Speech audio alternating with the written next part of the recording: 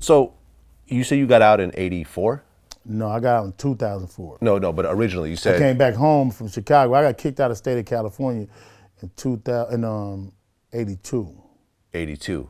Yeah, they kicked me out and told me I couldn't come back until... Wait, they kicked you out of the state of California completely? Yeah, they used to do that. It was either go to the Army or you had to leave. Oh, they don't have rules like that anymore? Or no, they're just now starting back to do it. Okay. Now that we on the verge of like I guess with this conflicts, they offering youngsters now that's in that's going to Sister Jordan Hall the chance to go to YA. But with us back then, it was a lot of stuff that had happened, and I was on the run for about a year and a half. And so when they finally caught up with me, they couldn't find me guilty of a lot of stuff, so they only would release me to my father, and he was in Chicago, and that was my first time meeting him. Okay. Like, as a kid, were you getting arrested at all, or not really? No. Okay, that started to come later. That started coming later. I mean, I got arrested a couple of times for robberies, but I didn't do no time, no juvenile time. Okay. So you come back to your neighborhood in 84, and crack hits South Central. What do you start doing at that point? Shoot, I can remember the first day I came back. I just came to the block on 10th Avenue. All the homies was there, and everybody had thousands in their pockets. Like, I'm talking about everybody had thousands. And I'm looking like, so y'all doing it just from this? And it was basically like, shit, get in and get your check. The homies pulling up in foreign whips and rag-top Mustangs is all over the block. And it was really get in and figure it out. All that is great in the beginning. The money starts coming, and then the law starts to catch up with you. Yeah. Then, I mean, well, really, if you look back at it in hindsight, it was more like that started coming, the conflict with the homies started coming, the inside conflict, the bantering, the mistrust kicked in. It was a lot of stuff came with cocaine. When cocaine came, it was overwhelming because we were getting money and we didn't understand how it was affecting us. You know, we went from, and it was two eras with me. It was the era before I left and went to jail again in 2000. Got back out in 2000, in 87, and then went to Minnesota, and that's really kind of like when I really started getting a lot of money, and then I fell again in 91. But up until that era, it was kind of like the Boys in the Hood, like kind of like really like the Boys in the Hood movie. I think that's the closest I can say that's out there that can depict it. But the drugs, to me, it just kind of like destroyed the fabric of what we were. And it was devastating to me because you really can only trust certain people. It became small, like your pocket became small with your homeboys. The LA Daily News did an article in 2004, and they said that the Rolling 60s was the largest gang in the city of Los Angeles with over 1,600 active members, the size of an army brigade. That's the way they actually described it. Right.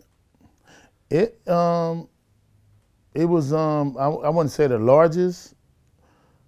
It's definitely not the largest, but it definitely was more, let me say, at that time it was more, like, I would say more family orientated. It was more about, let me see, it was like, 'cause you know, we all kind of related.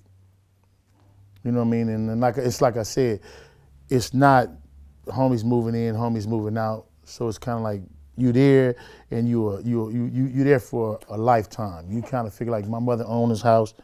She gonna be here 20, 30 years and next door neighbor's gonna be there 20, 30 years. So it would look like it's more uniform than it really was. You know what I mean? And even to this day,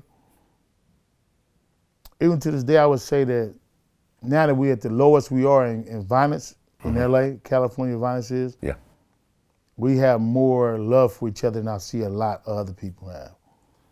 I mean, we talk about that area, and you talk about especially in the 80s. There was a war that was happening.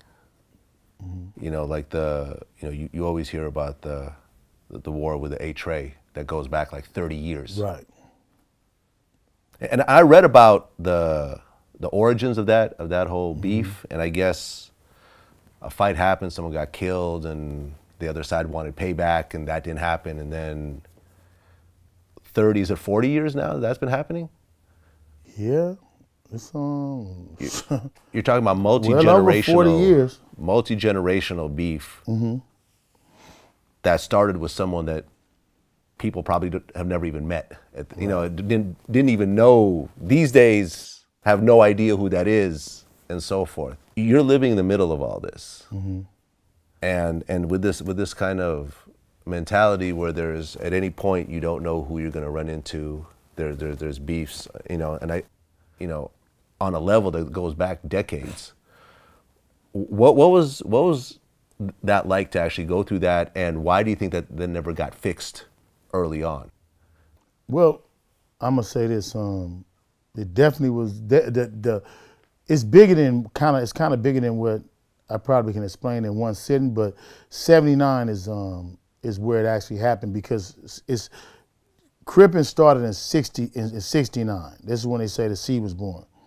The C was born in '69, but in '79 the C was split up, and more than it was a beef with the Rollin 60s and the Eight-Tray Gangsters, it split up L.A.